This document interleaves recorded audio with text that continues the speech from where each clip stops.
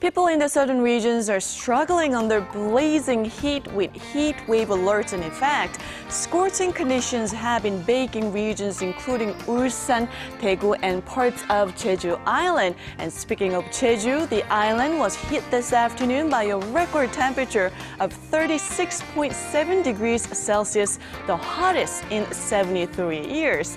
And tomorrow, the whole nation will continue battling a heat wave, facing thicker humidity, which will make you feel very uncomfortable during the day. Now, the monsoon season officially ended today, but there could be pop-up showers before noon in some of the central parts of the country due to atmospheric instability. But still, the rain will not mean much of a relief from the heat, as the daily high here in Seoul will go up to 30, and Daegu and Gwangju will top out at 35 and 34, while Busan tops out at 31. And as for the other regions, Daegu and Jeju Island will see a high of 32 and 35, while Dokdo rises to 29. Now brace yourself for tropical nights. The overnight low in most parts are forecast to be near 25 degrees plus. Well, that's all for the weather. Good night.